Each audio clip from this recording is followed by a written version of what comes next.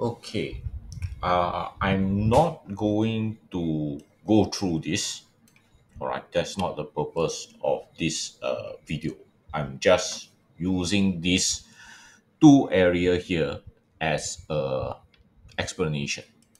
All right, I'm already inside the Edge browser. All right, I'm using the Edge browser, and you will see that this text can be selected. However, this text over here cannot be selected. See that? Cannot be selected. So if you can't select a tag, all right, how are you going to copy it? So this is the question posed to me. All right, so how, because this one I can select.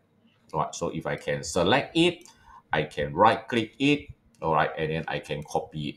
Okay, so pretty standard. All right. But since I can't select this, I have no way to copy it. Well, at least a lot of people think so. Okay. Actually, there is a way. All right.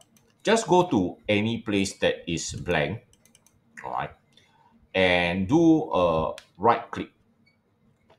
If you are using the Microsoft Edge browser, you will see a web capture or a web select. Right, these two features here.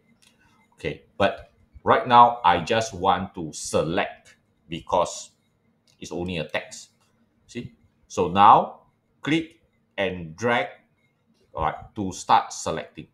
So click, all right, try this again.